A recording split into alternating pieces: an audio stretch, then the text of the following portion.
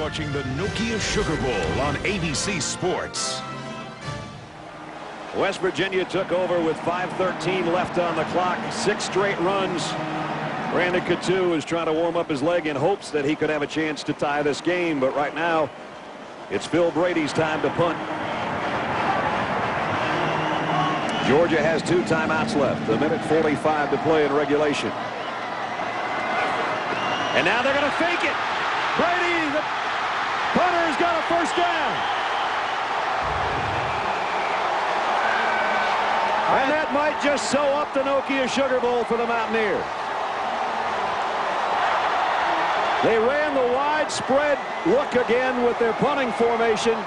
They had 3 guys over to the left, and Brady just followed them.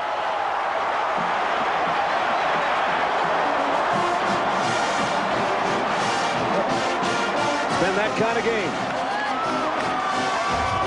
I noticed this once before when West Virginia were punting. Everybody was running down the field, and Georgia was running with them.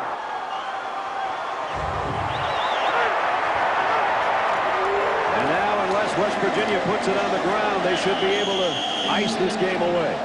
It's a gutsy call by Rich Rodriguez. Watch these guys right here. All those guys. Now watch when the white shirts, the red shirts take off with them.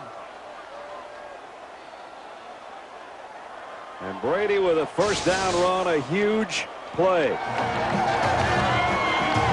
1:10 remaining. West Virginia in control, it appears now.